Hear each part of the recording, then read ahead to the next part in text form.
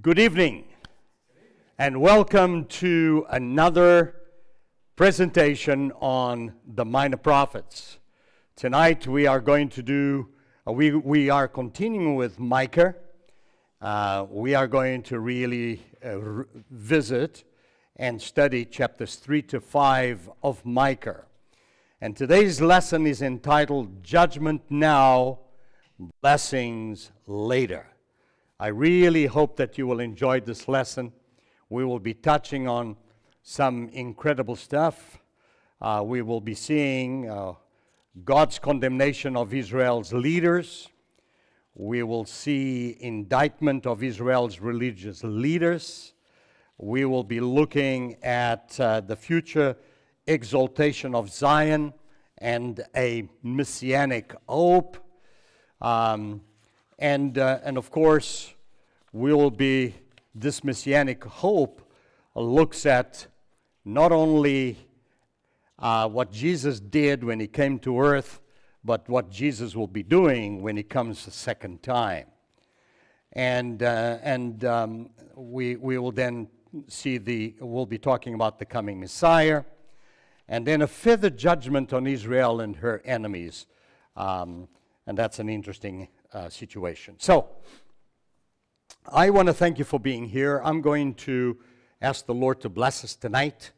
And I really hope that those of you here in this class, that you have your document. Those at home, please accompany the screen as you attend to the meeting at home. So let's pray. Gracious Heavenly Father, I just want to thank you so much for your amazing grace. Lord, you're an incredible God. As we study Scripture and the Word, we see your amazing love. You see a grace that is incomprehensible. We see a God that loves us with such an incredible love that it is almost impossible to capture it and to understand it. And we see a God that has done everything throughout the years here on earth, the thousands of years here on earth, to get us back home to live with you eternally. Micah, as a prophet, was sent to Judah and Israel to really tell the people that they needed to turn back to you, to trust you, and to be yours. And Father, as we go through those chapters, 3 to 5, and we open it, I want to ask, oh Lord, that the Holy Spirit be present, that you take our words and you transform them into your words to each hearer. For I ask it in Jesus' name. Amen. All right, so a little introduction to last week's meeting. If you remember, Elisa taught chapters 1 and 2. So let's do a little introduction and just a quick intro to this week's lesson. In our previous lesson on the book of Micah, chapters 1 and 2, we looked at some background material concerning Micah the prophet, and the book of Micah. And we discussed the first of 3 messages written in the book. Concerning Micah the prophet, we learned that his name means who is like Jehovah, or Jehovah. That he was from Maresheth Gath, which is a town 20 to 25 miles southwest of Jerusalem. That he was a contemporary prophet of Isaiah.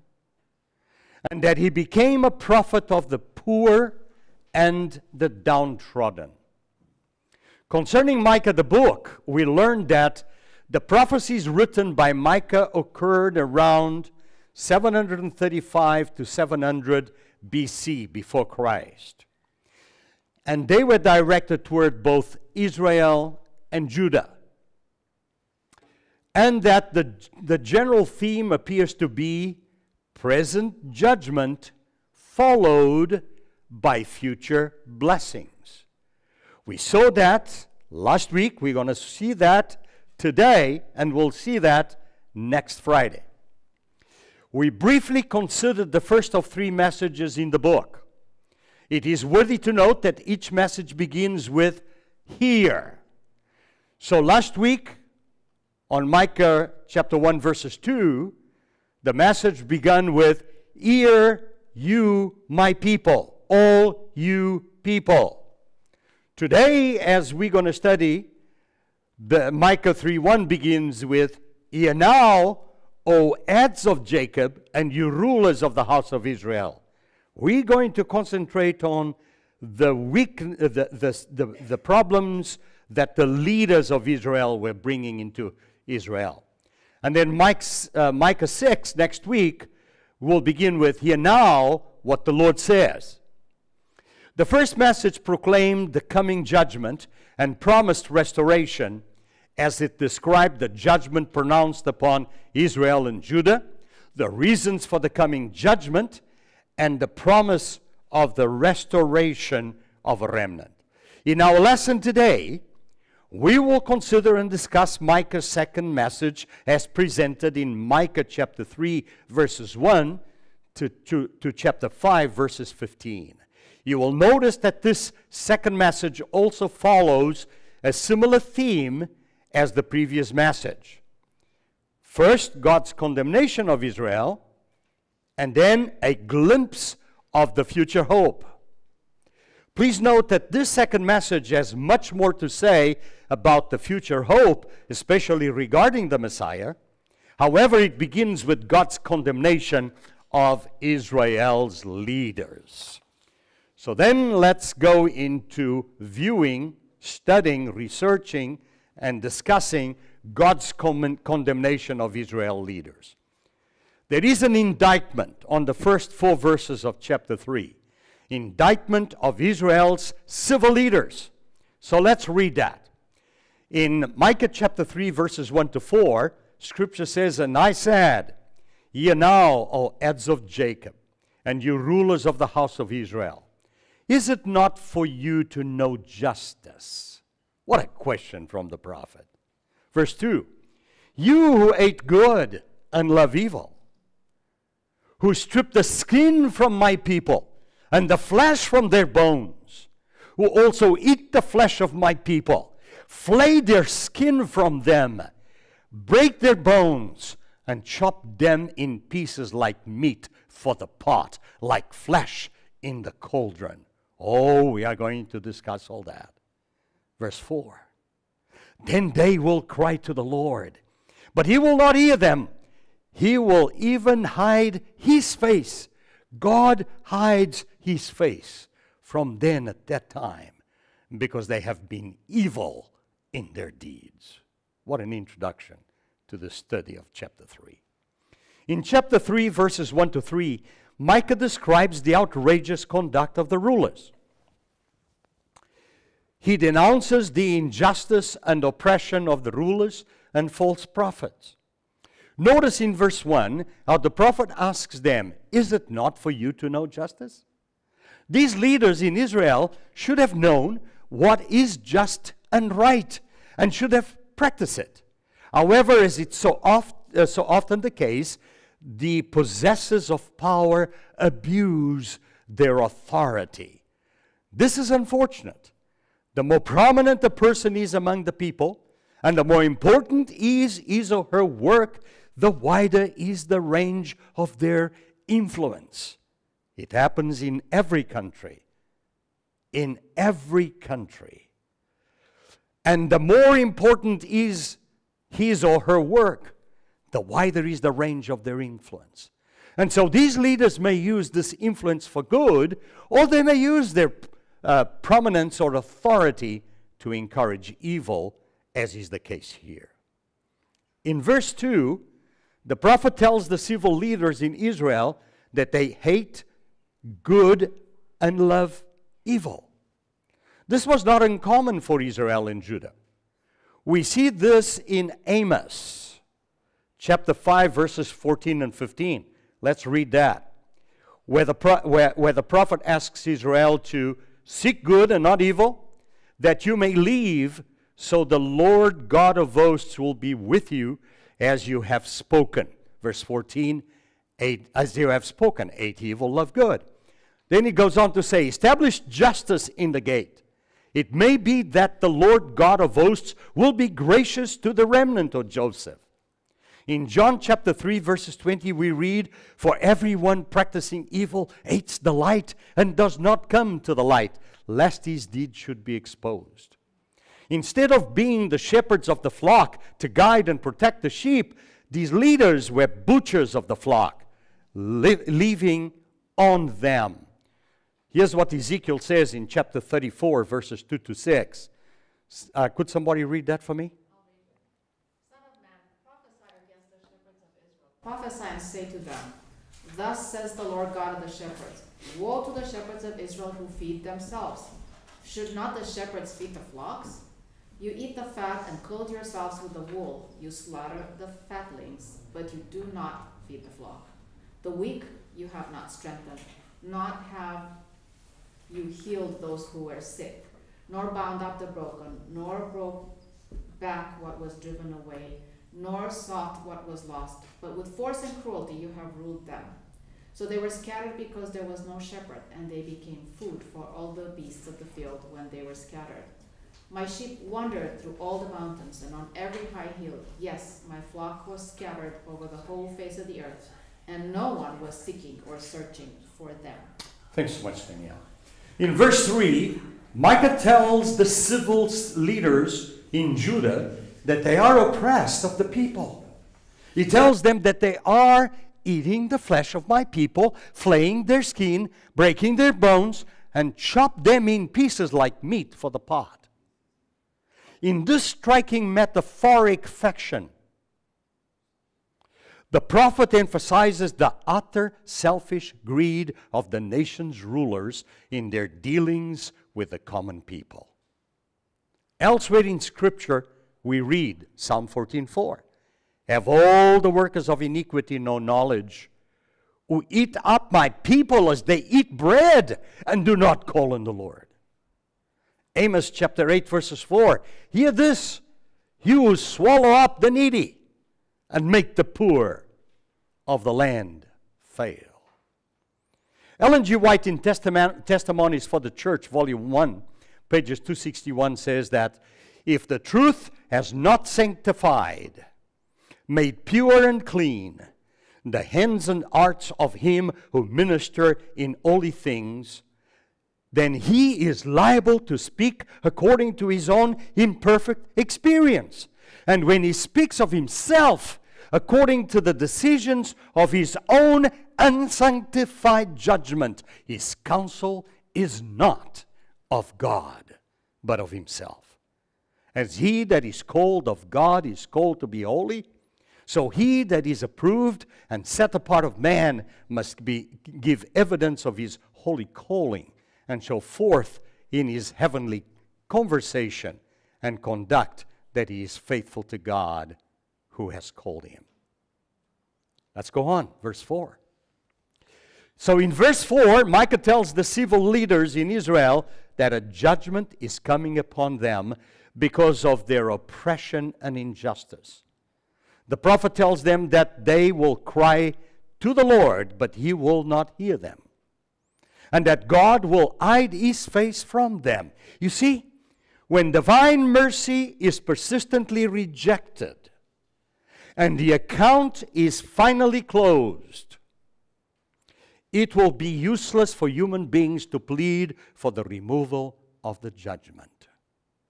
People have had their day of opportunity, and even if they are given another chance, they would most likely continue their willful course. By the way, that will happen when probation closes. Further discussion and explanation. Let's unpack this a little more.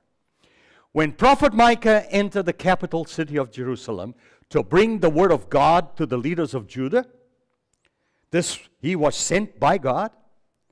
He understood that there was sin in the outlying areas of the country and among the common people in Jerusalem. But this was nothing compared to the evil among the ruling class. I want you to pay attention to that.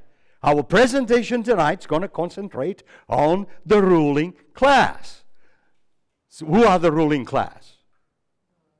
The priests, The temple leaders. the temple leaders, and the leaders. Kings. The king and his men. Okay.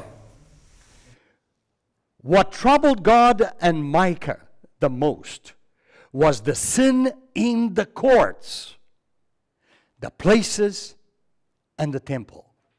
Or the palaces and the temple. Courts, palaces, and temple. Priests, prophets, and rulers. That's really what it says. All three branches of government were corrupt, worse yet, they worked hand in hand.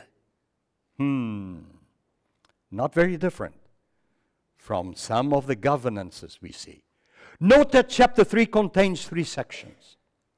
Section 1, verses 1 to 4, concerns judges and the corruption of their courts. Section 2, verses 5 to 8, concerns prophets who speak well for those who pay them to speak well. Section 3, verses 9 to 12, concerns politicians and government leaders who gain support from the others for money. Let's go into indictment of Israel's religious leaders. We're going to look at verses 5 to 8 in Micah 3. Let's read it. Thus says the Lord concerning the prophets who made my people stray. Ooh, strong stuff here. Who chant peace while they chew with their teeth, but to prepare war against him who put nothing in their mouths.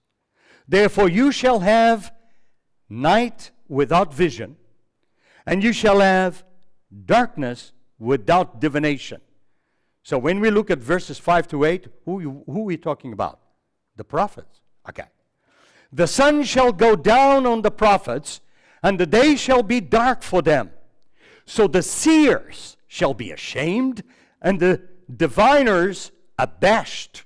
Indeed, they shall all cover their lips, for there is no answer from God. But truly, I am full of power by the Spirit of the Lord, and of justice and might, to declare to Jacob his transgression, and to Israel his sin. By the way, that last statement, that is Micah saying, I am full of the power of the Spirit. Oh, this is beautiful. If you think that I love Scripture and the Bible, I really do, because one learns so much when one studies. All right. So let's look at the note. In verses 5 to 8, Micah denounces the sins of the false prophets. He deceived, who deceived the people, and pronounces God's judgment upon them. He shows that they thought only of themselves and of their living. In siding with the rich, they closed their eyes to the social conditions of the people, and they failed to attract the sins, or to attack the sins of the time. Now let's look at the verses 5 to 7. In verses 5 to 7, Prophet Micah describes the judgment to come upon the false prophets. In verse 5, he says that this judgment will come because the false prophets lead God's people astray. Micah says they chew or bite with their teeth. This could suggest that the false prophets may here be referring to eating. If this is correct, this expression would signify that the prophets, when bribed with food, would always foretell the well-being of people bribed. There would never be anything wrong with those people.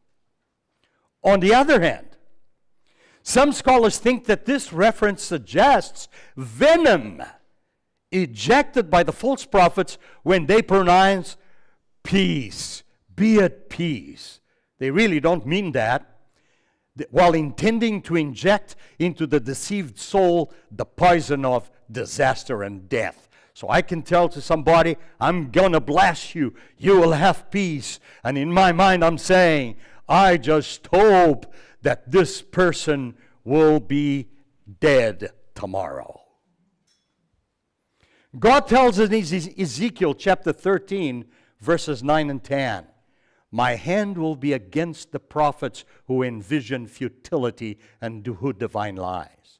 They shall not be in the assembly of my people, nor be written in the record of the house of Israel, nor shall they enter into the land of Israel. Then you shall know that I am the Lord God, because they have seduced my people, saying, peace, when there is no peace, and when builds a wall, and they plaster it with untempered mortar.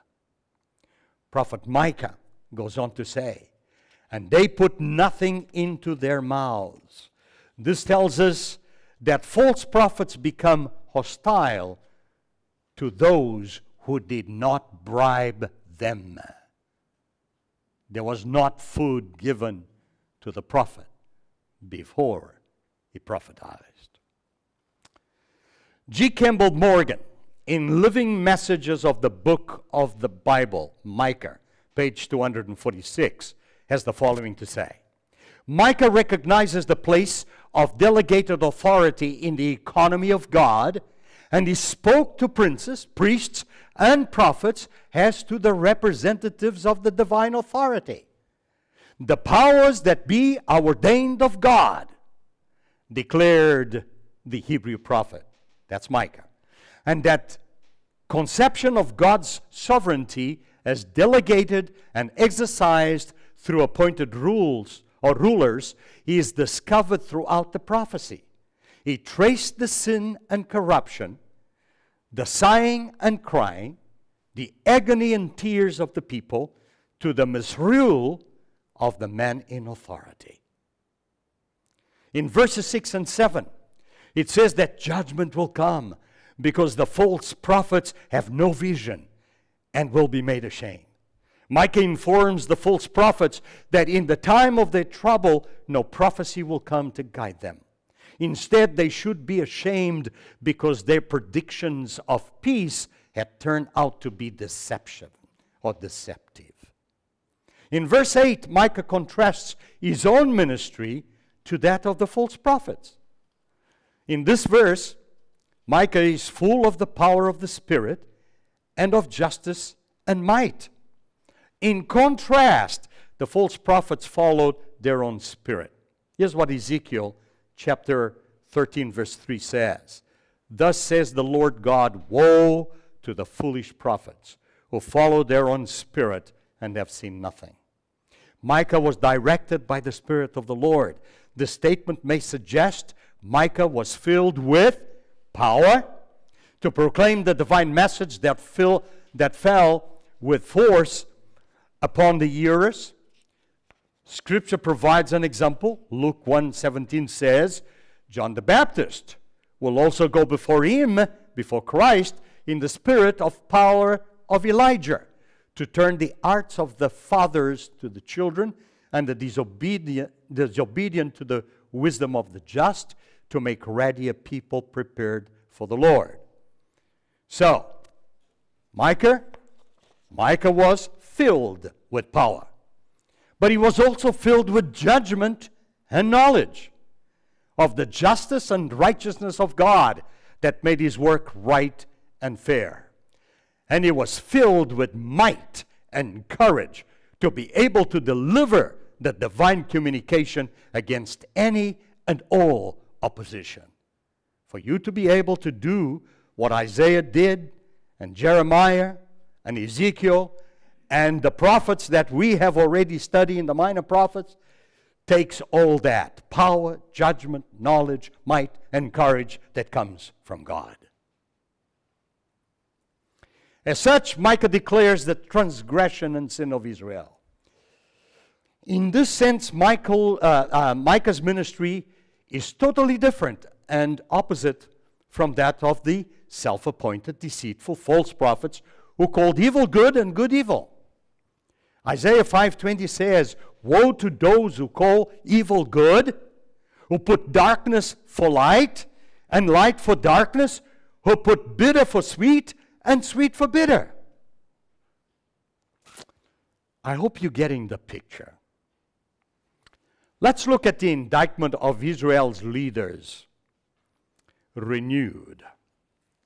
Micah chapter 3, verses 9 to 12. Somebody can read that for me?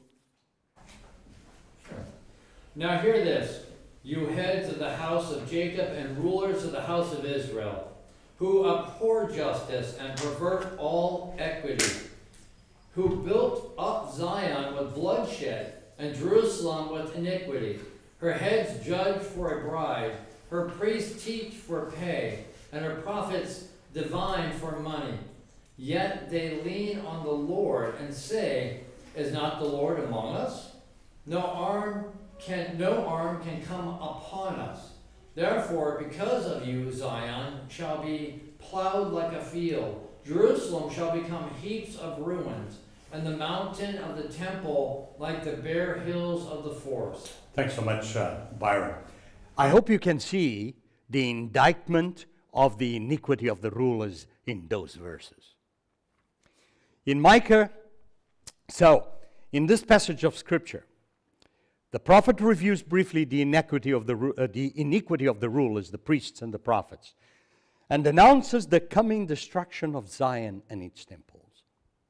In Micah chapter 3, verses 9 to 11, so we're going to leave verse 12 until a little later, the prophet is once again addressing the rulers of Israel. In these verses, Micah reviews briefly the iniquity of the rulers, the priests and the prophets or judges, and mention their sins. He tells them in verse 9 that they abhor justice and pervert equity, fairness. Thus, he condemns those who ought to be leaders in righteousness for their rejection of judgment and their perversion of all equity. These leaders who should have been examples of purity and the protectors of, guardians of justice and fairness were making a mockery of the laws of God and men. In verse 10, Micah tells them that they built up Jerusalem with bloodshed and iniquity.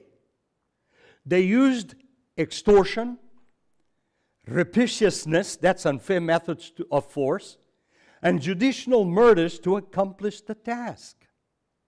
We read in Scripture that Naboth is murdered for his vineyard during Ahab's reign. Read chapter 21 of 1 Kings. I don't have the time to go there. Jeremiah 22, verses 13 to 15 says, woe to him who builds his house by unrighteousness and his chambers by injustice, who uses his neighbor's service without wages and gives him nothing for his work. Woe, says I, who says, I will build myself a wide house with spacious chambers and cut out windows for it, paneling it with cedar and painting it with vermilion. Shall you reign because you enclose yourself in cedar? Did not your father eat and drink and do justice and righteousness? Then it was well with him. Can you see what the picture that has been painted of these leaders? Amos chapter 5 verses 11 says, therefore, because you tread down the poor and take grain taxes from him, though you have built houses of hewn stone, yet you shall not dwell in them. You have planted pleasant vineyards, but you shall not drink wine from them. In verse 11, Micah goes on to say that whether judges, priests, prophets, or rulers, they all do it only for the money. thus falsifying the claim to trust in the Lord. I hope that you see these indictments here very clear. Instead of dispensing impartial justice, the judges accepted bribes for favorable decisions against the defenseless poor. Isaiah chapter 1 verses 23 tells us, "Your princes are rebellious and companions of thieves. Everyone loves bribes and follows after rewards. They do not defend the fatherless, nor does the cause of the widow come before them." This practice was strictly prohibited by the law, as we read in Deuteronomy chapter 16, verses 18 to 20. "You shall appoint judges and officers in all your gates," said the Lord to the Israelites, "which the Lord your God gives you, according to your tribes, and they shall judge the people with a just judgment. You shall not pervert justice. You shall not show partiality, nor take a bribe, for a bribe blinds the eyes of the wise and twists the words of the righteous. You shall follow what is altogether just, that you may live and inherit the land which the Lord your God is giving you." The money and the gifts the priests received from the public, beyond their regular support, it only provided favorable instruction to the generous inquirer. Those apostate priests corrupted their sacred office by making these gifts and payments a means of securing gain. Likewise, the prophets, for money, provided suitable revelations for those willing to pay for them. They were afflicted with the spirit of Balaam, who loved the wages of unrighteousness. 2 Peter chapter 2 verses 15 says, "They have forsaken the right way and gone astray, followed the way of Balaam, the son of Beor, who loved the wages of unrighteousness." While engaging in the wickedness, the magistrates, the priests, and the false prophets claimed to be worshippers of Jehovah. Note, theirs was a formal religion that was satisfied to substitute external conformity to inner righteousness and truth. Go ahead, Byron. But you have to think, if they're not prophesying for God, there's got to be times when they're wrong, obviously. Right. So how is this working for them when they're prophesying the wrong thing? Absolutely. Yeah, they deceived themselves into thinking that because they had the temple of Jerusalem, and they were part of the temple of Jerusalem, they had the guarantee of the divine presence and favor and the defense against harm. Jeremiah 7:1-7. Could somebody read that for me? Jeremiah chapter 7, verses 1-7.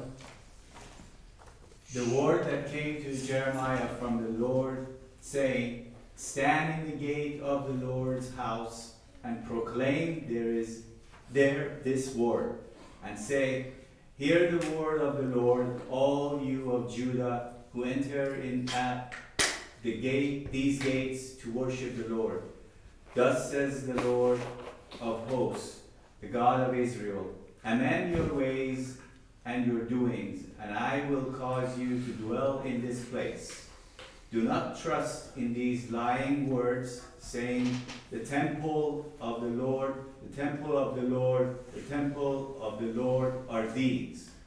For if you thoroughly amend your ways and your doings, if you thoroughly execute judgment between a man and his neighbor, if you do not oppress the stranger, the fatherless, and the widow, and do not shed innocent blood in this place, or walk after other gods in your hurt, or your heart, then I will cause you to dwell in this place, in the land that I gave to your fathers forever and ever. Thank you. Jeremiah makes it quite clear. It provides a tremendous picture of the wickedness and the reason for that. Therefore, in verse 12, Micah tells them that judgment will come upon Israel because of them, because of their sin. You see, Micah tells them that Zion shall be plowed like a field. Ooh, this is an incredible prophetic statement. It is worthy to mention that originally the name of the Jebusite stronghold Zion was a reference to the city of David, as we read in 2 Samuel chapter 5, verse 7. Later, however, Zion included the whole eastern ridge and the entire city of Jerusalem, as described in Psalm 48, verses 1 and 2. And here's what it says. Great is the Lord, and greatly to be praised in the city of our God. The city of our God, Jerusalem. In his holy mountain, beautiful in elevation. The joy of the whole earth is Mount Zion on the sides of the north, the city of the great King. Being plowed like a field. Pay attention to that statement. Being plowed like a field is figuratively a description of total destruction. Isn't that what you do when you plow a field? What happens? You turn the ground everywhere. All right? Okay. So, according to Jeremiah, the prophecy was given in the days of King Hezekiah. So if you know prophecy and if you know your scripture, you know what happened to Judah and of course Israel before then.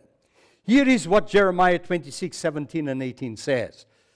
Then certain of the elders of the land rose up and spoke to all the assembly of the people, saying, Micah of Moresheth prophesied in the days of Hezekiah, king of Judah, saying, Thus says the Lord of hosts, Zion shall be plowed like a field, Jerusalem shall become heaps of ruins, and the mountain of the temple like the bare hills of the forest.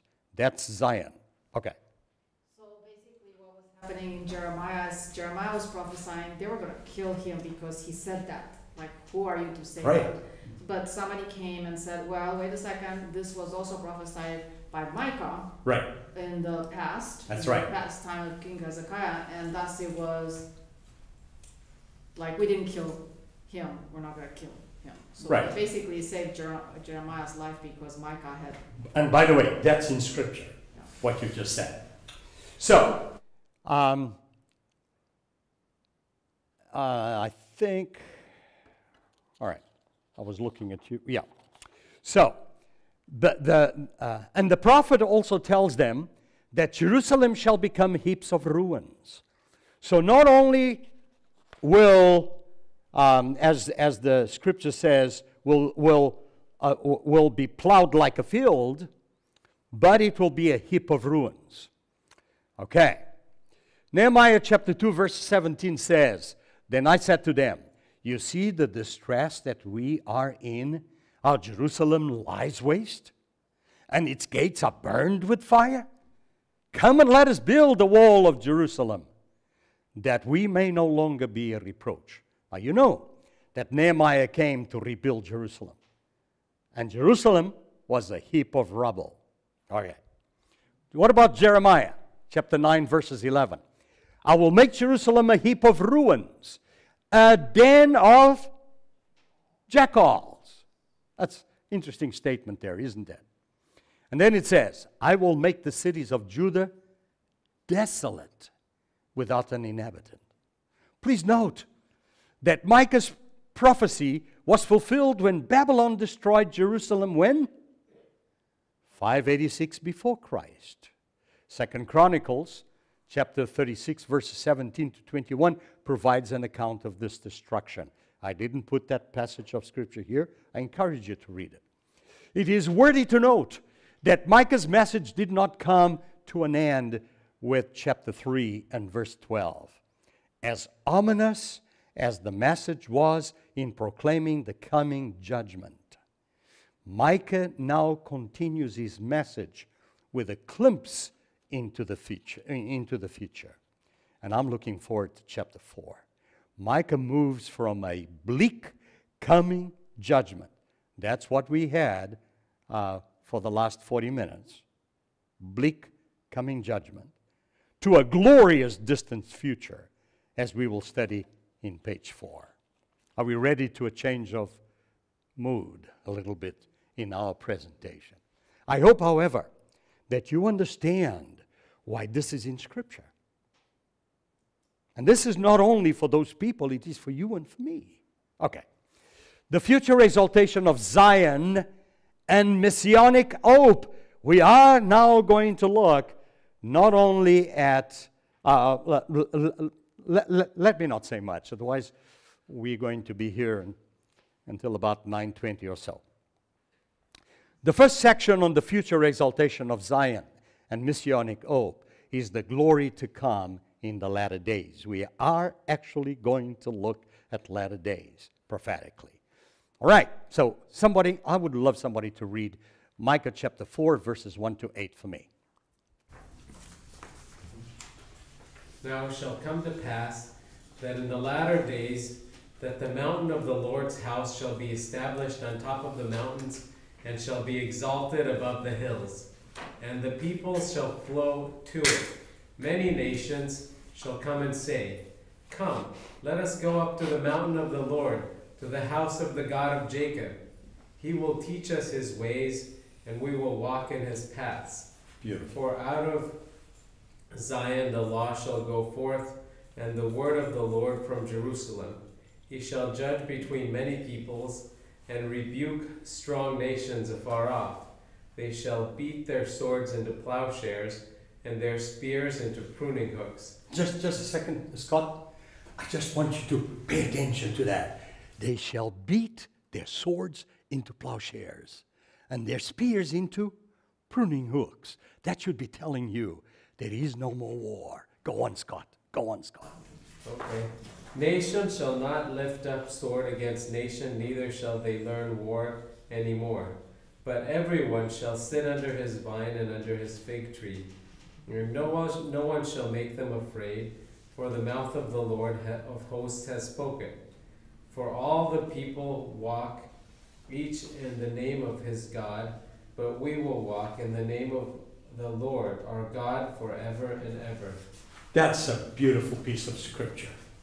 And it encouraged me so much when I was studying chapter 4 and chapter 5. So in the first 5 verses of chapter 4 of Micah, the prophet describes what will happen in the latter days. So let's review that.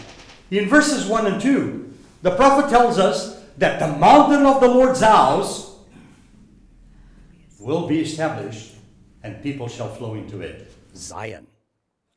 In verse 2, the prophet tells us that the people will want to learn of God's ways, and the word of the Lord will go forth from Jerusalem. Oh, this is beautiful. We're not only talking about the New Jerusalem, but we're talking about the spiritual Jerusalem at this time. Oh, this is beautiful. Let's go on. In verse 3, it tells us that the Lord will judge the nations, and there will be peace. And in verses 4 and 5, the prophet tells us that everyone will be content, walking in the name of the Lord forever. Note that verse 4 says, everyone shall sit under his vine and under his fig tree. All you got to do is to read Revelation 21, 22, and you'll see a little bit of that. Please note that Prophet Isaiah has a very similar prophecy. This is intriguing. I want you to read this with me and see how close these prophecies are. So let's read Isaiah chapter 2, verses 1 to 4. Somebody wants to read that for me? Mm-hmm. The word that Isaiah, the son of Amos, saw concerning Judah and Jerusalem. Now it shall come to pass in the latter days that the mountain of the Lord's house shall be established on the top of the mountains, and shall be exalted above the hills. and all nations shall flow to it. That's almost a word for word. Exactly. That one. This is beautiful. Many people shall come and say, Come, and let us go up to the mountain of the Lord, to the house of the God of Jacob. He will teach us his ways, and we shall walk in his paths. For out of Zion shall go forth the law, and the word of the Lord from Jerusalem. He shall judge between the nations and rebuke many people.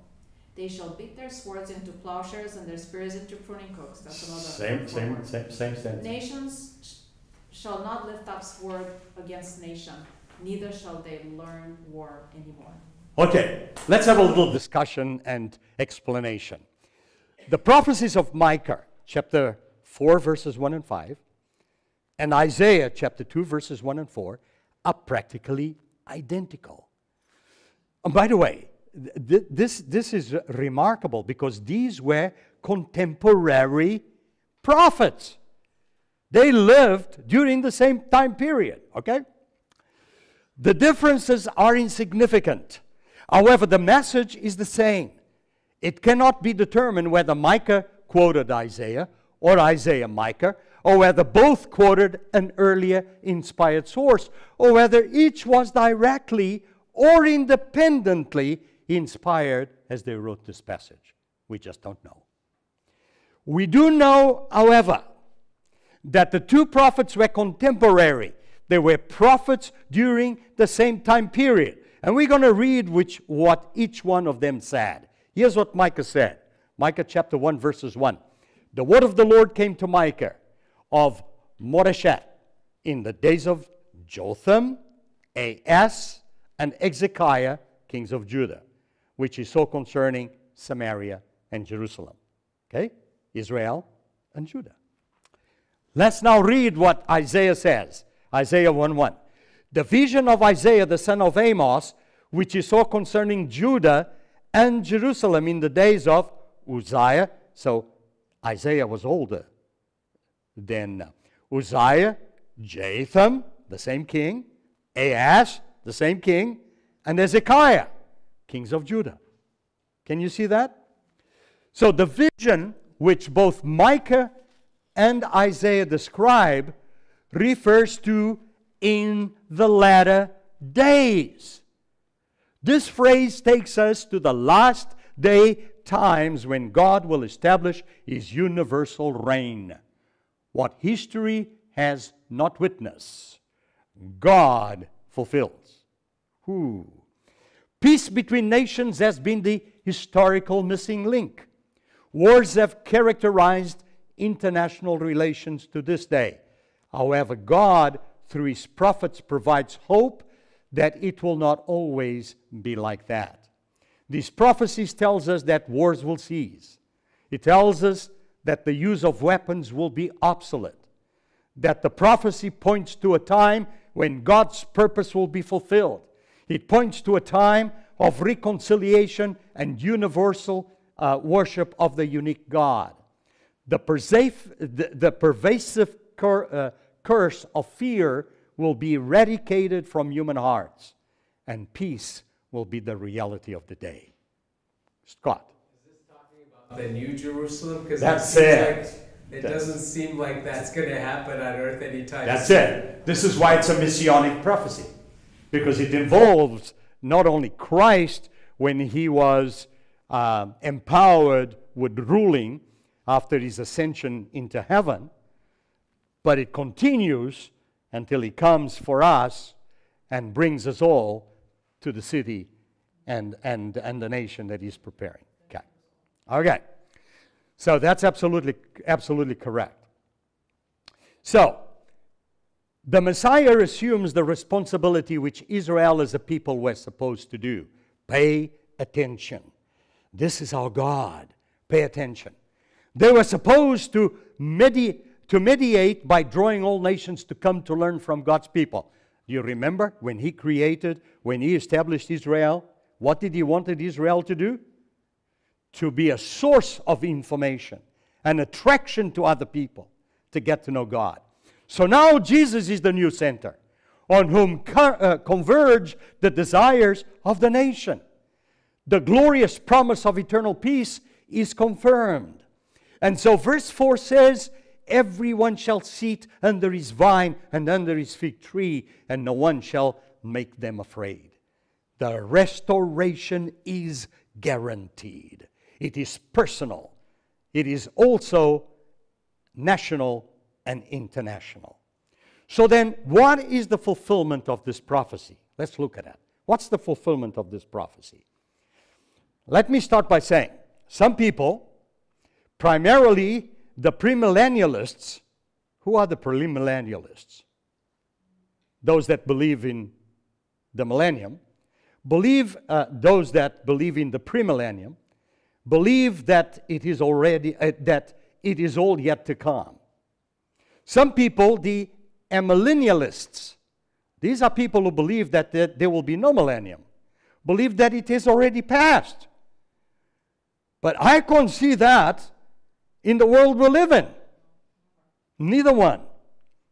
So, I'm inclined to believe, as Mark A. Copeland, the author of Studies in the Minor Prophets, suggests, that there are past,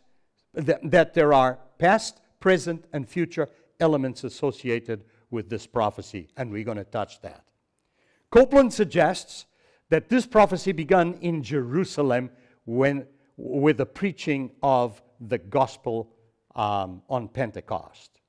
It tells us that Peter identifies the events of that day as beginning the fulfillment of what would occur in the last days. We're going to read that. Speaking of end-time events, Prophet Joel says, and somebody could read that for me, verses 28 to 32 of Joel 2. And it shall come to pass afterward that I will pour out my spirit in all flesh. Your sons and your daughters will prophesy, and your old men shall dream dreams, your young men shall see visions. And also on my men servants and on my maid servants I will pour out my spirit in those days. And I will show wonders in the heavens and in the earth, blood and fire and pillars of smoke, and the sun shall be turned into darkness and the moon into blood before the coming of the great and awesome day of the Lord. And it shall come to pass that whoever calls on the name of the Lord shall be saved. For in Mount Zion and in Jerusalem there shall be deliverance, as the Lord has said, among the remnant whom the Lord calls. Thank you. Now notice that here Joel looks into signs that took place a few decades ago in this country, quite a few, 100, 120 years, whatever it was, with the moon, the sun, the stars. Can you see that happening? So I want you to know that it is important that we look at that, because as I stated earlier on, this prophetic has an element of the past, an element of the present, and an element of the future. Okay.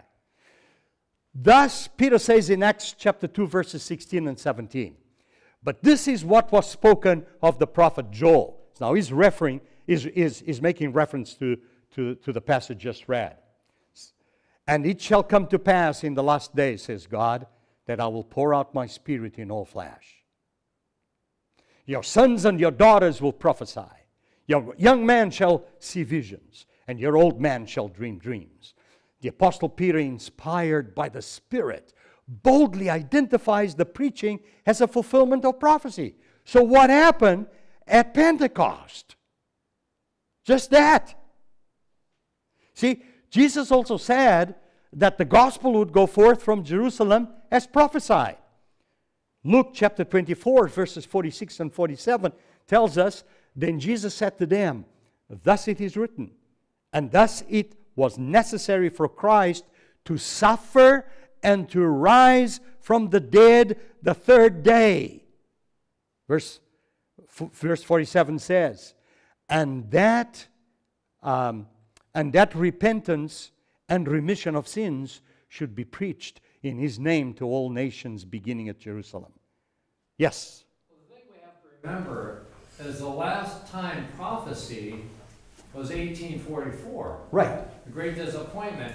When you see, and when as we study in plain Revelation, you see that the moon had turned to blood in certain parts. You see that darkness had covered the land. That was in New England during Correct. the Revolutionary War, actually. Correct. Mm-hmm. And you see like the earthquake, like the Lisbon earthquake. Correct. Mm-hmm. So these are all precursors Correct. to the ones that will come that will affect the whole earth. It's actually meant to wake people up. Correct. And remember, all that happened before Pentecost. I mean, all that happened after Pentecost. All that happened after Christ died for you and for me at the cross. But all those were precursors to the ultimate goal, which is redeeming God's people at the second coming forever and ever. And actually waking God's people up so they want to be redeemed. Correct. Exactly. Would there be a possibility that some of these have multi-fulfillments? Like, for example, Yes. when Christ talked about the end of the world, some of the events were occurring at the destruction of Jerusalem, but some of them were for much later. Double prophecy. Yes. Yeah. It's how prophecy is. So when we read and study prophecy in Scripture, we know that there are time periods for certain things happening. Today I was talking to one of my brothers about the outpouring of the latter rain. So what's the outpouring of the latter rain? The Spirit is in evidence again. Exactly. So. Just like the former rain Correct. came down, Exactly. the latter rain is God's last call That's exactly. for people before the close of probation. Before the close of probation. That's exactly right. All right, so Jesus also said that the gospel would go forth from Jerusalem as prophesied. All right, number 2. The prophecy continues as people respond to the gospel that originated from Jerusalem.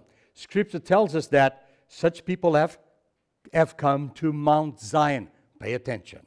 This is very good. The Apostle Paul in Hebrews chapter 12, verses 22 to 24 says, "But you have come to Mount Zion, and the city of the living God, the heavenly Jerusalem, to an innumerable company of angels." Listen, he's talking to the church in Hebrew. I mean, in that area. To the general assembly and church of the firstborn who are registered in heaven. To God, the judge of all. To the spirits of just men made perfect. To Jesus, the mediator of the new covenant. And to the blood of sprinkling that speaks better things than that of Abel. Note that Mount Zion represents the experience of believers under the new covenant.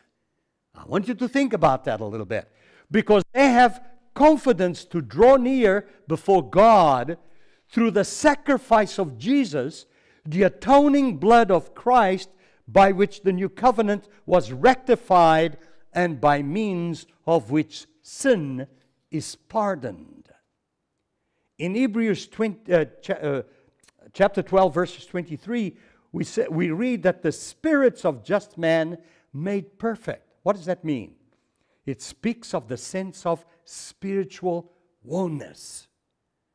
When we are together in fellowship with God, we are of one accord. You read that in Acts. One accord. Okay. Which believers enjoy in the presence of God's people. We all must agree that it is only in a figurative sense that living Christians can assemble before the throne of God as pictured in verses 22 to 24. So you and I know, where is God in His throne? Where is Jesus? At His right hand. So in other words, what you're saying is that there is a fulfillment in the sense of, as Christians, we come to the throne of grace during our lives here at this time, but also that there will be a future time when we are physically and Exactly. So now it's a spiritual situation. You feel God's presence amongst us as God's people.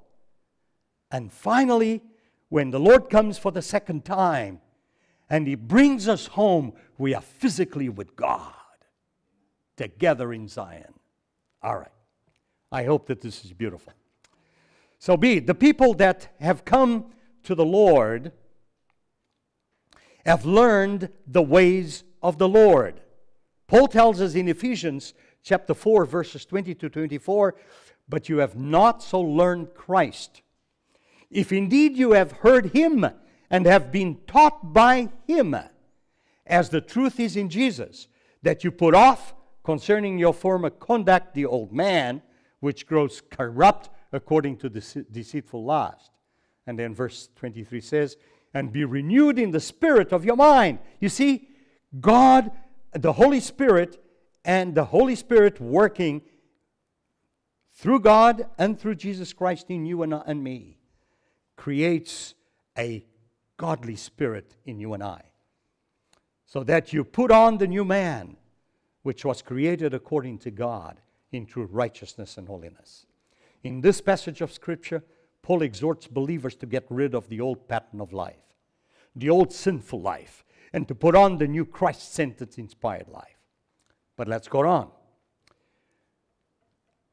The judging among many people, as Micah mentions in chapter 4:3, may be both present and future. So we are describing this prophecy, and we are really also mentioning times. So the book of Revelation reveals the Lord as judging both in the present and in the future. So let's look at that. Revelation chapter 2, verses 26 and 27 says, and he who overcomes and keeps my works until the end, to him I will give power over the nations. God shall rule them with a rod of iron. And they shall be dashed to pieces like the potter's vessels, as I also have received from the Father. See, Christ received God's power and is ruler over the earth and the universe. When did that take place? Ascension to heaven. The final battle with the devil and the demons took place, and God does what? You are the king of the universe. There's the coronation. Coronation. And the signification of Exactly. the coronation with the Pentecost and the Holy Spirit. Exactly. Exactly. So Revelation chapter 20, verses 11, 15. If somebody can read that, that helps me a little bit when you help me. I can read it. Okay. Then I saw a great white throne, and him who sat on it, from whose face the earth and the heaven fled away, and there was found no place for them. And I saw the dead, small and great, standing before God, and books were opened. And another book was opened, which is the book of life. And the dead were judged according to their works by the things which were written in the books. The sea gave up the dead who were in it, and death and Hades delivered up the dead who were in them, and they were judged, each one according to his works. Then death and Hades were cast into the lake of fire. This is the second death, and anyone not found written in the book of life was cast into the lake of fire. See also Revelation 1:5 and 17:14. There you go. That was it. Right. Thank you. This passage of Scripture describes the judgment and destruction of Satan and the wicked. We see that Christ is in control. He is the leader. He is the king. He is the judge. But he will also have a final judgment. And Revelation chapter 20 speaks of it. See, the Apostle Peter also... When it says, then death and Hades were cast into the lake of fire, right, there is no more death? That's after millennium. At the end of millennium, all that will be purified. Fire will consume. The devil and the demons and the world that we know today will be purified through fire and brimstone. Okay. So the Apostle Peter, that's a great question. The Apostle Peter also viewed some of Isaiah's prophecies as yet to be fulfilled. Let's look at that. Isaiah chapter 65, verses 17 to 19 says, For behold, I create new heavens and a new earth, and the former shall not be remembered or come to mind, but be glad and rejoice forever in what I create. For behold, I create Jerusalem as a rejoicing, and her people as a joy. When God, when our Father, our God, Christ, our Creator, when He is building Jerusalem, He's rejoicing. And when He created you and I, it is with joy. This is who God is. Okay, let's go on. It says in verse 19, I will rejoice in Jerusalem and joy in my people. The voice of weeping shall no longer be heard in her, nor the voice of crying.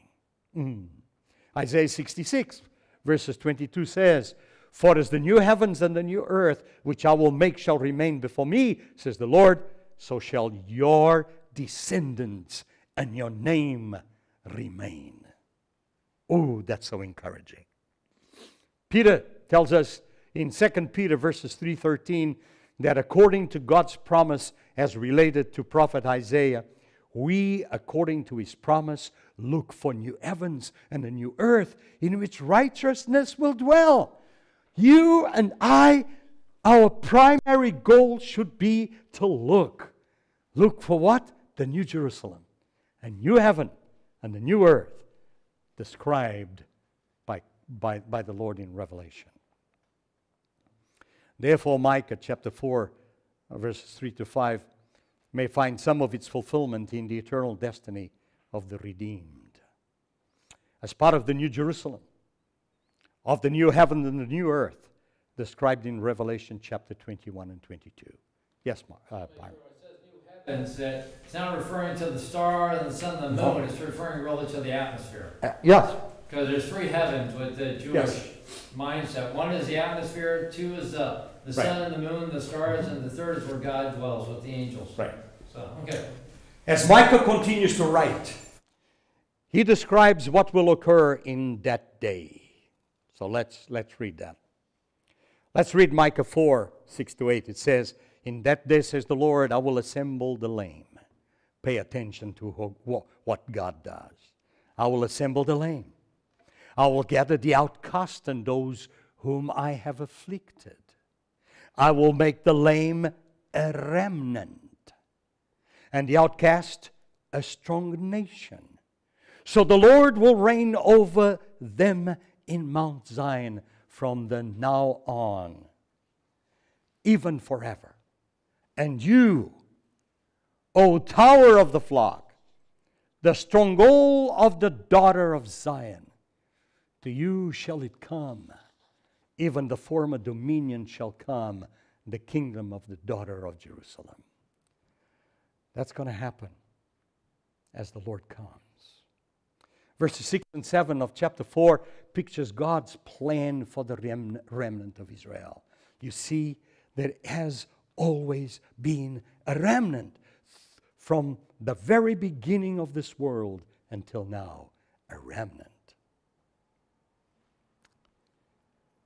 It was hoped that a religious survival would sweep the ranks of the exiles, and that the Israelites at long last would accept their divine destiny.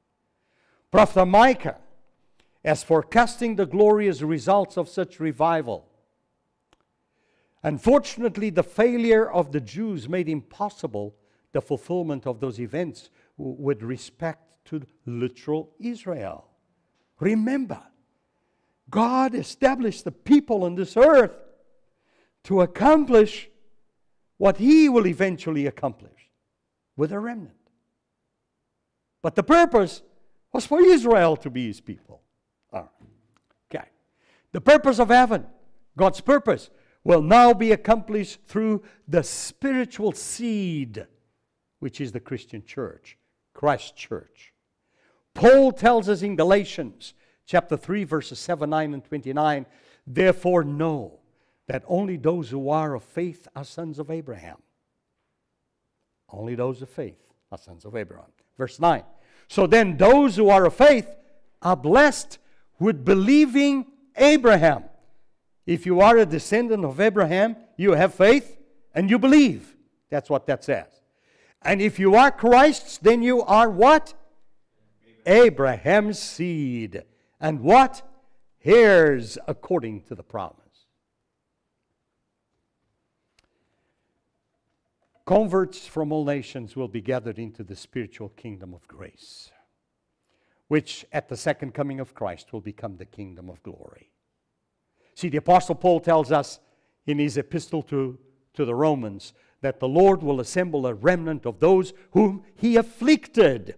Who did He afflict? Before I go on, who has the Lord afflicted? Israel. What happened to Israel because of their sins? Assyria got them out of the land and took them. What happened to Judah? Babylon. Why were they afflicted? Because of their sin. Was there a remnant? Yes, there was. Okay, now you understand. Even so, then, at this present time, there is a remnant according to the election of grace, says Romans 11:5. And Luke tells us in the gospel that God will reign over them forever. Here's what it says, Luke chapter 1, verses 30 to 33. Then the angel said to her, "Do not be afraid, Mary, for you have found favor with God." Verse 31. "And behold, you will conceive in your womb and bring forth a son, and you shall call his name Jesus." Verse 32. "He will be great and will be called the Son of the Highest. And the Lord God will give him the throne of his father David. And he will reign over the house of Jacob forever. And of his kingdom there will be no end." I love that last sentence. Who is Jacob the father of? Israel and Judah. God's people. Ooh, it's beautiful. In verse 8, yes. Okay, so the remnant now, just so when you look at the remnant for Judah or Israel, it's those that have fallen asleep in Christ or God at that time. Those that will be resurrected. So there's two remnants. There's that same remnant, the ones that are alive when Christ comes, and the ones that are raised. It's exactly right. Byron's exactly right. Okay. Right. So in verse 8, Prophet Micah may have had in mind the figure of Jerusalem as watchtower and a stronghold. Okay, let's unpack this a little bit. From which Yahweh stood guard over his people. In this verse 8, the prophet also refers to the regaining of the first dominion that was temporarily lost as a result of Adam's transgression. Who had first dominion when the world was made? Christ did. What happened when Adam and Eve were tempted and failed? The dominion was given over to the devil. So when we talk about first dominion, it's Christ in control. When we talk about the last dominion, is Christ in control. Okay. I was also thinking back on the page before, which we don't go there, but don't go there. Abraham. Yeah. The reason we're called, Abraham was called and he responded. Christians are called just like Abraham was, and they respond like Abraham. So that's why the connection between the Abraham seed, we are Abraham seed. And so we share the same faith and the same trust. And that Christ regained that dominion really at the cross and resurrection. Correct. Even though the enemy's still here. That's correct. It's really a Christ-owned world again. That's correct. And that's why we have focused in chapter 4 on a messianic prophecy. Right. And then Abraham was called by faith to come out of Ur of Chaldees, which was Babylon, and we're called to come out of Babylon. Correct. So there's kind of a convergence, and he was going to the promised land, the earthly Canaan, but we're going to the heavenly Canaan. Correct. And last comment, and since the cross, Satan's been working overtime because now he knows his life. Not only did he lose dominion, he knows his time is short. His time is short. And he's no longer after God or after Jesus because he lost the battle. He's after you and me. Because we... Exactly. That's exactly. All right, let's look at Revelation 11:15. Tells us, "Then the seventh angel sounded." Ooh, this is a beautiful piece of scripture. And there were loud voices in heaven saying, the kingdoms of the world have become the kingdoms of whom? Our Lord, and of His Christ. And He shall reign when? Forever and ever. Now I'm going to ask two of you, one to read Prophets and Kings, and one to read the Great Controversy. Who's going to go first? I'll go first. Okay. Prophets and Kings. Satan by means of its success is turning man aside from the path of obedience, became the god of this world. And that's in 2 Corinthians 4:4. The dominion that was once Adam's passed to the usurper, but the Son of God proposed to come to this earth to pay the penalty of sin, and thus not only redeem man, but recover the dominion forfeited. It is of this restoration that Micah, when he said, "O tower of the flock, the stronghold of the daughter of Zion, to you shall it come, even the first dominion." That's Micah 4:8. The Apostle Paul has referred to it as the redemption of the purchased possession. Amen. Ephesians 1:14. And the psalmist had in mind the same final restoration of man's original inheritance when he declared, "The righteous shall inherit the land and dwell therein forever." Psalms 37:29. Thanks so much. Who's going to read Great Controversy? I can read. Thank you, Scott. The deepest interest manifested among men in the decisions of earthly tribunals but faintly represents the interest evinced in the heavenly courts when the names entered in the book of life came up in review before the judge of all the earth. The divine intercessor presents the plea that all who have overcome through faith in his blood be forgiven their transgression, that they be restored to the Eden home and crowned as joint heirs with himself to the first dominion. And that's in Micah 4:8. Satan, in his efforts to deceive and tempt our race, has thought to frustrate the divine plan and man's creation. But Christ now asks that this plan be carried into effect as if man had never fallen. He asks for his people not only pardon and justification, full and complete, but a share of his glory and sit upon his throne. Thank you. I hope you can see how the spirit of prophecy can help us really understand Scripture. Please note that the fulfillment of this prophecy began with the first coming of Christ, and that the church is a spiritual kingdom in which the former dominion of Israel has been restored and given to Jesus, who reigns from heaven. Matthew 28 verses 18 says, "And Jesus came and spoke to them, saying, All authority has been given to me in heaven and on earth." Acts chapter 1 verses 6 to 8. "Therefore, when they had come together, they asked him, saying, Lord, will you at this time restore the kingdom of Israel?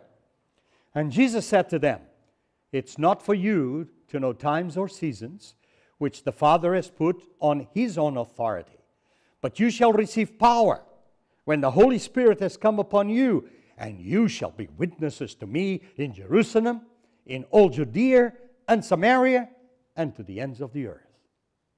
Beautiful. All right. Let's now go into verses 9 to the first sentence of verse 1 in chapter 5. And we're going to look at the distress and captivity before the restoration. This is very important. God, in chapter 3, indicts the leaders. In chapter 4, He paints hope and restoration. And now, at the end of chapter 4 and verse 5, we're going to see what sort of a journey Israel and Judah had to go through in order to be able to really become the people of God. Okay? Somebody reads for me, and Danielle, if you can do that, Micah chapter 4:9 verses 5:1. Now why do you cry aloud? Is there no king in your midst? Has your counselor perished? For pangs have seized you like a woman in labor. Be in pain and labor to bring forth, O daughter of Zion, like a woman in birth pangs. For now you shall go forth from the city, you shall dwell in the field, and to Babylon you shall go. There you shall be delivered. There the Lord will redeem you from the hand of your enemies. Now also many nations have gathered against you, who say, let her be defiled, and let our eye look upon Zion. But they do not know the thoughts of the Lord, nor do they understand his counsel. For he will gather them like sheaves to the threshing floor. Arise and thresh, O daughter of Zion, for I will make your horn iron, and I will make your hooves bronze. You shall beat in pieces many people. Beautiful. I will consecrate their gain to the Lord, and their substance to the Lord of the whole earth. Now gather yourselves in troops, O daughter of troops. He has laid siege against us. They will strike the judge of Israel with a rod on the cheek. When I was reading this part of Scripture and I was studying that, I'm going to be very open with you. I shed a little bit of tears.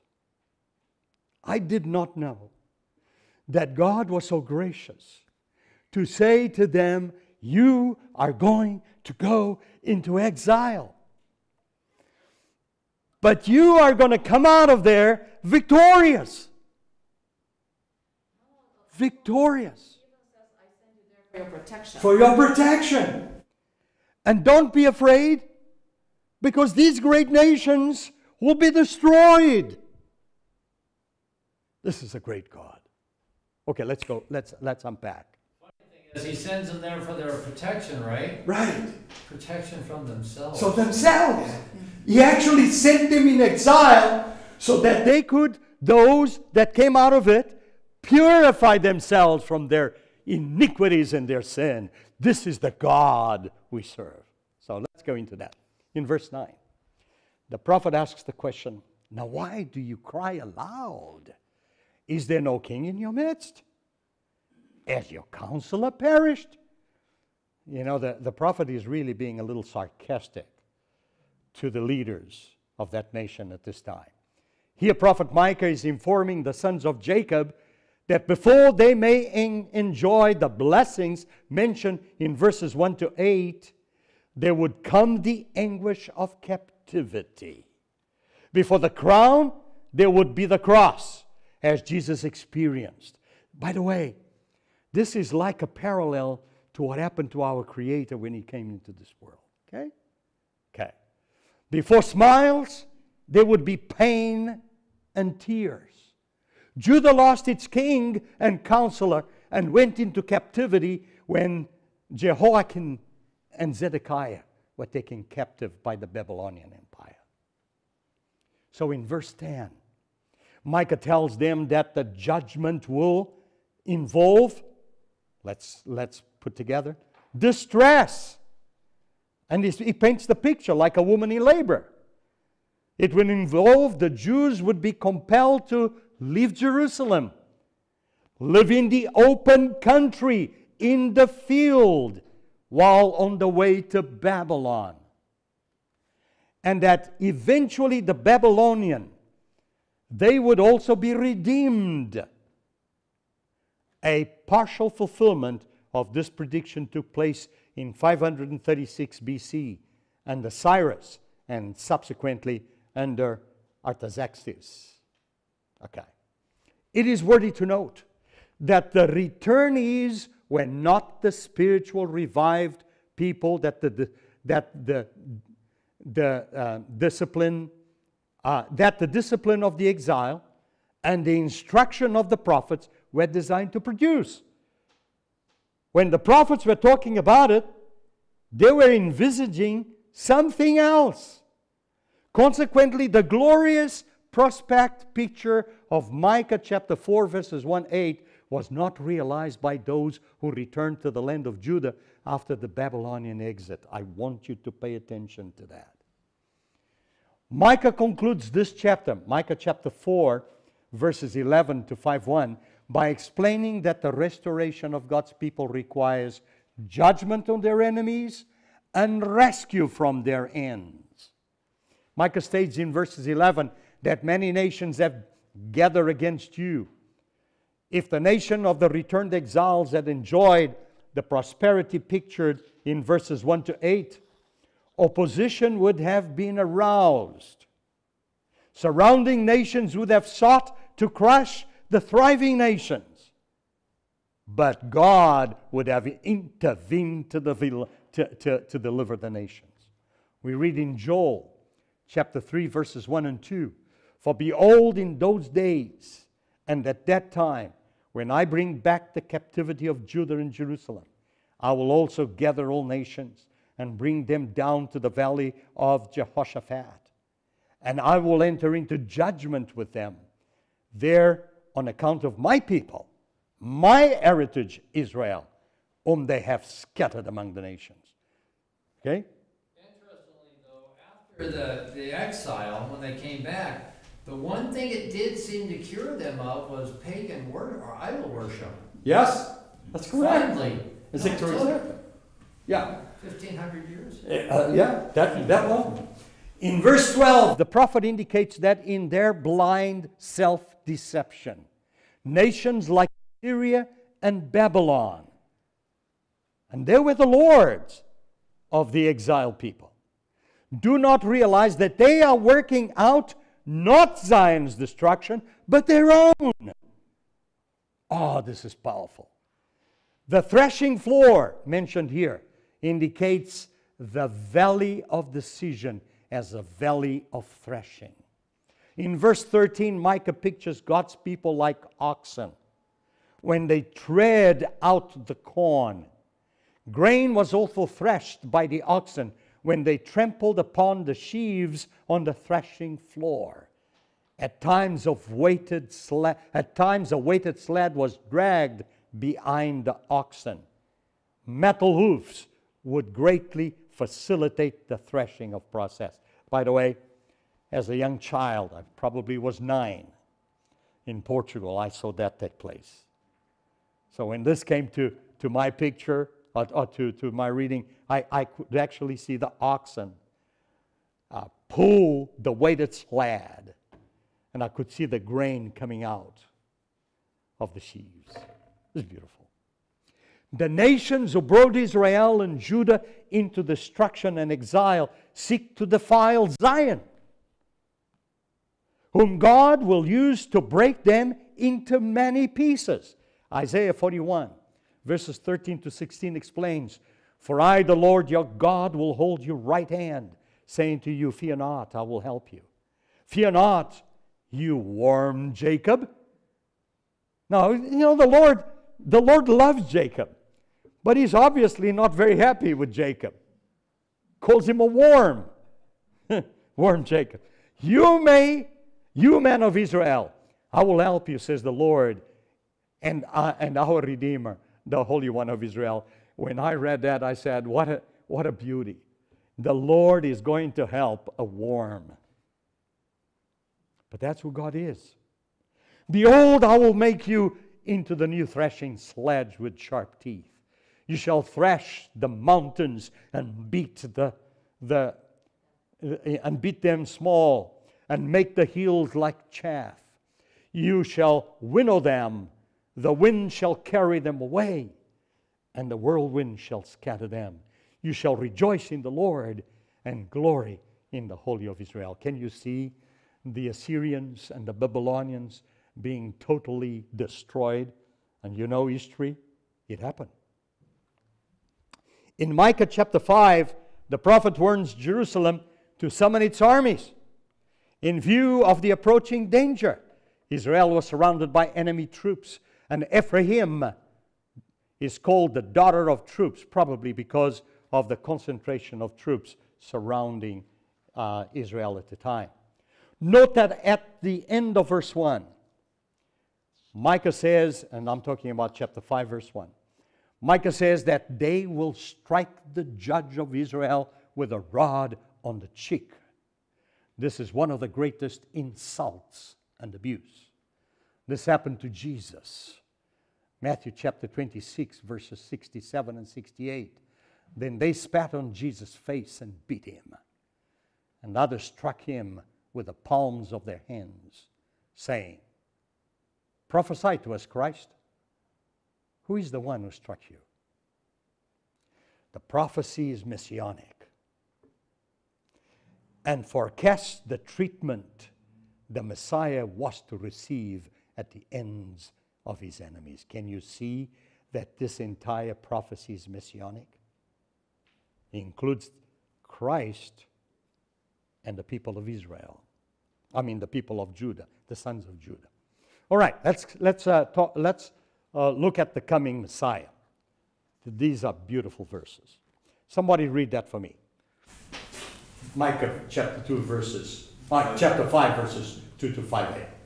But you, Bethlehem, Ephrathah,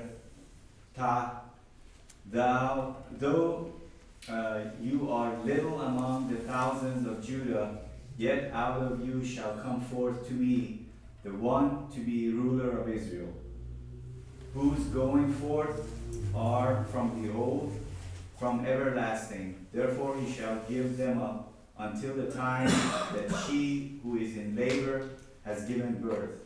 Then the remnant of his brethren shall return to the children of Israel, and he shall stand and feed his flock in the strength of the Lord, in the majesty of the name of the Lord his God. And they shall abide, for now he shall be great to the ends of the earth, and this one shall be peace. Oh, this is beautiful. We're talking about Christ primarily in these verses. So let's unpack. In verse 2, we find the prophecy of the Messiah's birthplace. Jesus was born in Bethlehem, which means house of bread. By the way, Bethlehem, house of bread. So well named. Jesus is the bread of life. Again, a town just over 5 miles south of Jerusalem. Notice that the prophet identifies Bethlehem in Ephrathah. This is important. And why is that important? It distinguishes Bethlehem from Bethlehem in the region. And because it refers to the Ephrathite clan living there, it ties the city closely to King David, who was also born in Bethlehem and part of the clan. But in verse 2, the prophet also tells us that out of you shall come forth the one to be ruler. Micah tells us so because the Jews recognized this prophecy as messianic. By the way, in response to Herod's request as to whether Messiah was to be born, they quoted Micah chapter 5 verses 2. Christ would become the ruler of Israel. Isaiah chapter 9 verses 6 and 7 says, "For unto us a child is born, unto us a son is given, and the government will be upon his shoulder. And his name would be called Wonderful, Counselor, Mighty God, Everlasting Father, Prince of Peace." Have you ever sung Messiah? I sang in a choir. I know this by heart. And of the increase of his government and peace, there will be what? No hand upon the throne of David and over his kingdom, to order it and establish it with judgment and justice from time forward, even forever. The zeal of the Lord of hosts will perform this. The prophet also tells us that whose goings forth and from old, from everlasting. In this sentence, Micah clearly sets forth the pre-existence of the one who was to be born in Bethlehem. The going forth of Christ reached to eternity in the past. John chapter 1 verses 1 to 3 tells us that in the beginning was the Word, and the Word was with God, and the Word was God. He was in the beginning with God. And verse 3 says, all things were made through him, and without him that was made. From the days of eternity, the Lord Jesus Christ was one with the Father. Ellen G. White in The Desire of Ages, pages 19, provides the following insight. His name shall be called Emmanuel, God with us. The light of the knowledge of the glory of God is seen in the face of Jesus Christ. From the days of eternity, the Lord Jesus Christ was one with the Father. He was the image of God. Pay attention to these words. the image of His greatness and majesty, the outshining of His glory. It was to manifest this glory that He came to our world. To this sin-darkened earth, He came to reveal the light of God's love, to be God with us. Therefore it was prophesied of Him, His name shall be called Emmanuel. In verses 3 and 4, and the first sentence of verse 5, Micah explains that Christ the Messiah will lead His people in peace. In verse 3, the prophet tells them that before Christ leads them in peace, they must be given up for a short time. What that means? Exile. Okay? They have to face Babylonian captivity. There would be suffering and affliction until their deliverance. In verses 3 and 4, Micah tells them that a remnant shall return, whom the ruler shall feed in the strength of the Lord. Okay? As the good shepherd, the Messiah, Christ, would stand firm in the care and defense of His sheep until the end. The Messiah's dominion would be universal. The first sentence of verse 5 says that this one shall be peace. This one. It has a capital O there. The reference here is to the Messiah. Jesus will not only rule in peace, but He is Himself the author and the source of peace. Thus, John chapter 14, verses 27 says, "Peace I leave with you. My peace I give you. Not as the world gives do I give you. Let not your heart be troubled, neither let it be afraid." John 16:33 says, "These things I have spoken to you, that in me you may have peace. And the world you will have tribulation, but be of good cheer, be of good courage. I have overcome the world." All right. So I hope that was encouraging. The last section of the lesson is really Micah chapter 5, verses 5b to 15. And it's really further judgment on Israel and her enemies. So you had an indictment to the weakness and the idolatry. You have a prophecy talking about restoration and reformation. And now we're going to say, okay, you need to pay attention. There are things that are not quite well with you. So turn to me. Okay, let's go into that. Please note, some scholars take the reminder of chapter 5, verses 5 to 15 of Micah to be messianic.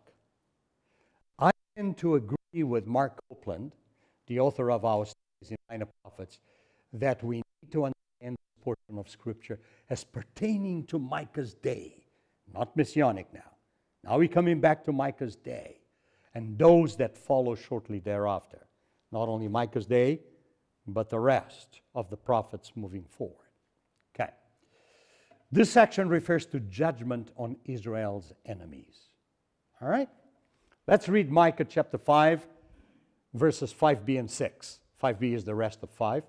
"When the Assyrians came into our land, and when he treads in our palaces, then we will raise against him 7 shepherds and 8 princely men."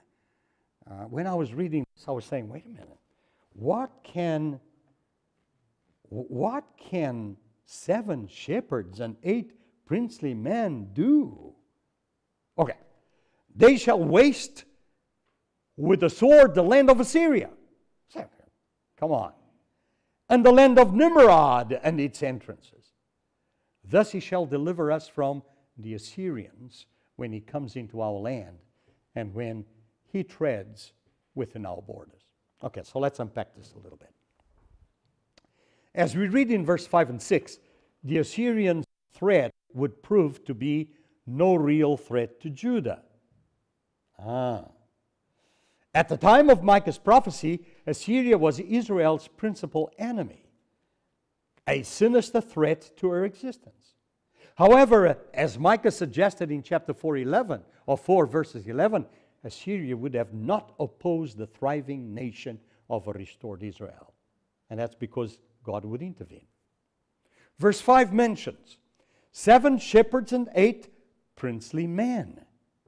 The numbers given, 7 and 8, although signifying an indefinite number, shows that Israel would have adequate leadership and strength against foreign aggression. In verse 6, the prophet states that they shall waste with the sword the land of Assyria. This implies that Israel is to rule its enemies with a sword. In Micah chapter 5, verses 7 to 9, we read, "Then the remnant of Jacob shall be in the midst of many peoples, like dew from the Lord, like showers on the grass, that tarry for no man, no wait for the sons of man. And the remnant of Jacob shall be among the Gentiles, in the midst of many peoples, like a lion among the beasts of the forest, like a young lion among flocks of sheep, who, if he passes through, both tears down and tears in pieces, and none can deliver." That's an incredible picture. A lion. Incredible. "Your hand shall be lifted against your adversaries, and all your enemies shall be cut off." Okay, let's continue to unpack. By the way, according to God's plan for ancient Israel, victory over enemy opposition would have been followed by an intensive evangelism program. I want you to know that. The men of Israel were to enlighten the whole world with a knowledge of God. The 3 angels' message is an evangelistic program. Ellen G. White, in The Desire of Ages, pages 27, states, I want you to pay attention to that, God had chosen Israel. He had called them to preserve among men the knowledge of His law and of the symbols and prophecies that pointed to the Savior. He desired them to be as wells of salvation to the world. What Abraham was in the land of his sojourn, what Joseph was in Egypt, and Daniel in the courts of Babylon, the Hebrew people were to be among the nations. They were to reveal God to man. Thus in verse 7 of chapter 5, the remnant of Jacob are called dew from the Lord and showers in the grass. These terms are most appropriate in a land where from about May to October there was, for practical purposes, no rainfall. Yes, they're in Assyria. It's dry. And he's saying, you've got to be dew. Dew comes every morning. You've got to be a rainfall. It's beautiful stuff. God desired the remnant of Jacob to be wells of salvation to the people. Deuteronomy, in verse 8, the prophet equates the remnant of Israel to a lion among the beasts of the forest. A lion is a figure of conquering. People be the head and not the tail. Deuteronomy 28:13 says, "And the Lord will make you the head and not the tail. You shall be above only and not be beneath. If you heed the commandments of the Lord your God, which I command you today, and are careful to observe them, that's what will happen to you." In verse 9, Micah assures complete victory for God's remnant when he says, "All your enemies shall be cut off." Isaiah 6:12 says, "For the nation and kingdom which will not serve you shall perish, and those nations shall be utterly ruined." Please note, this might have been Israel's privilege following the exile. Unfortunately, pay attention, However, the people. And God is now accomplished. His church, His Christian. In Micah chapter 5, verses 10 to 15, God promises to destroy false strengths like horses and chariots and all idolatry. Will somebody read that for me? This is great. Pay attention to this reading. Verses 10 to 15 of chapter 5. Sure. And it shall be in that day, says the Lord, that I will cut off your horses from your midst and destroy your chariots. I will cut off the cities of your land and throw down all your strongholds. I will cut off sorcerers from you or from your hand, and you shall have no soothsayers. Your carved images I will also cut off, and your sacred pillars from your midst. You shall no more worship the work of your hands. I will pluck your wooden images from your midst. Thus I will destroy your cities, and I will execute vengeance and anger and fury on the nations that have not heard. Thank you. Let's face it. What was the problem with Israel? Well described here. Well described. They didn't depend on God. They became dependent on their own strength. The chariots, the horses. They didn't worship God. They worshiped what they created. That was the problem. By the way, that's exactly. That's exactly. So we see sort of a parallel with that. Right now, where we are. I'm not talking about here, but in the world. In the world. All right. So let's go into this. Verse 10 and 11 of chapter 5 describes the cutting off of those devices. And by the way, for you and for me to ever be part of God's kingdom, we've got to totally depend on God and not on self or anybody else. Okay. So, verse 10 and 11 of chapter 5 describes the cutting off of those devices of war, horses and chariots, in which Israel had trusted when it should have trusted in the Lord. The fortified cities and strongholds. By the way, that's really sources of human reliance. When you've got a lot of people around you, you think that you're stronger. That's what it says. Those would also be removed. In verses 12 to 14, God promises to get rid of sorcerers, soothsayers, pillars, graven image in my hand. From the very beginning, the Israelites were forbidden to practice sorcery and soothsaying. Deuteronomy chapter 18. Graven images, images cut from stone, formed of clay, carved out of wood, or poured into molten metal, were a form of idolatry, as were the standing images, work of man's hands. These are forbidden by the second commandment of the Decalogue. Instead of having trust and faith in God, who provided Israel all things to enjoy in their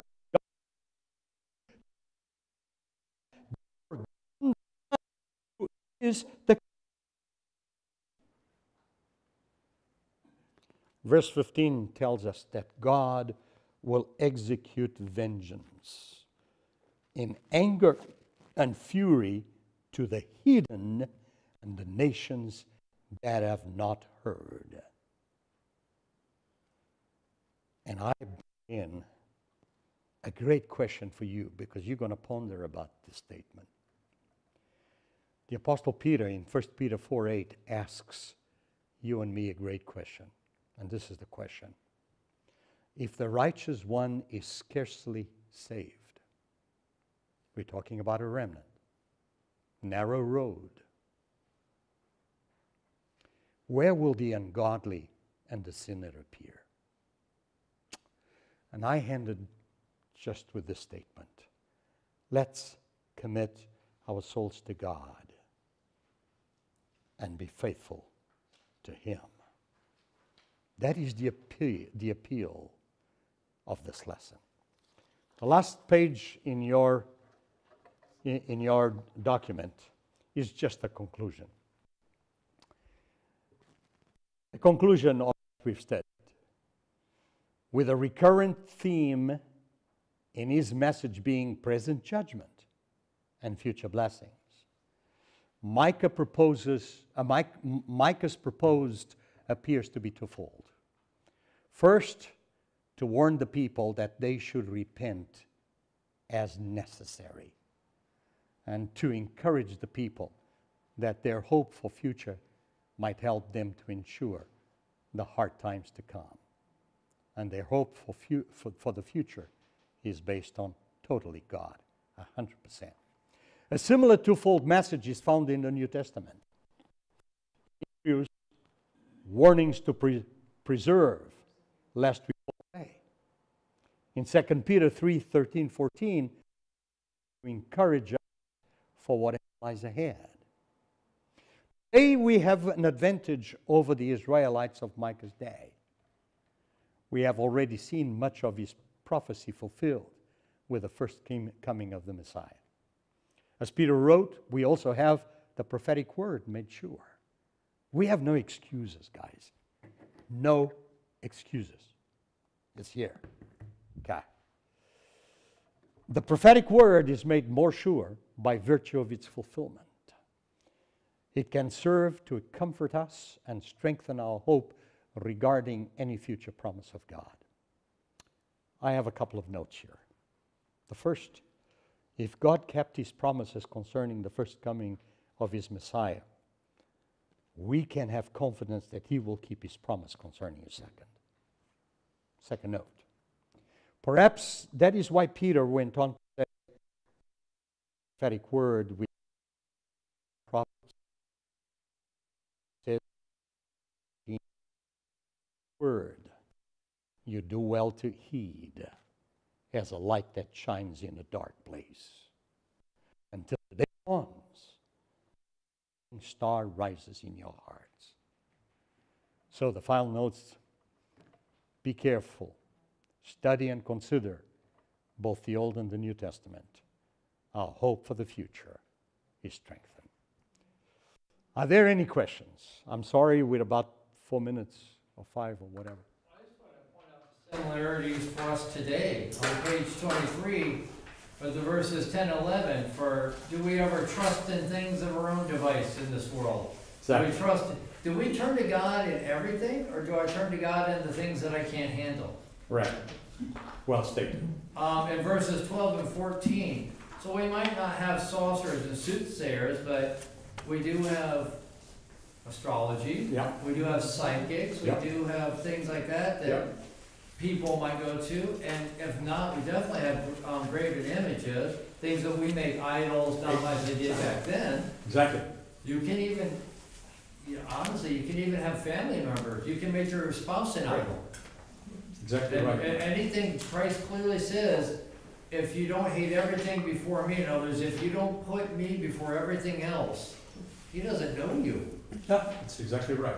And the last part is that, we have to remember that God is the source of everything. Because life in Orange County isn't cushy at all. Yeah. We're not self-reliant. We're not liable to sin. And it's getting worse and worse, Byron. You're absolutely right. Wait, and that is sarcasm on my part. That's exactly. But I want to thank you. That's a great summary. I hope you enjoyed this. I hope you can see God in these lessons. I hope you can see how God is so marvelous. Yes, sin he abhors, but he loves the sinner. And he's forever pleading with the sinner. And in God's case, he will forever say, you continue to sin, and this is what's going to happen to you. But if you get out of there, I tell you what, you're going to be part of my family. And we really are going to have a marvelous, glorious time together. That's really what it is. All right. I want to thank you. I want to ask the Lord to bless us. By the way, happy Sabbath. May I say that to you? A blessed Sabbath to all of you. Let's pray. Gracious Heavenly Father, I just want to thank you so much for your word. Lord, what an inspiration. We know different than Israel or Judah. And yet, Lord, we want to be part of the remnant. Now, Lord, it's very difficult to be part of the remnant on our own on our own way. We want you to be part of our life. Lord, I'm often reminded of the Apostle Paul when he said, I no longer live, but Christ lives in me. Lord, I don't want to live no more of my own accord. I don't want to sit behind the wheel, Lord, anymore. I want to be a passenger on your chariot. Lord, forgive our sins. Bring us out of Babylon and Assyria, Lord, and help us to move and restore Jerusalem with you. Father, I want to thank you for the Holy Spirit. I want to thank you, Lord, for the indwelling of the Spirit in us as the Holy Spirit transforms our character into the character you want us to be. And Lord, I so much want to thank you for the written word. Help us, Lord, prioritize our time at the word and in our knees, asking for your blessings and your anointing. Give us a good night's rest, for I ask you in Jesus' name. Amen.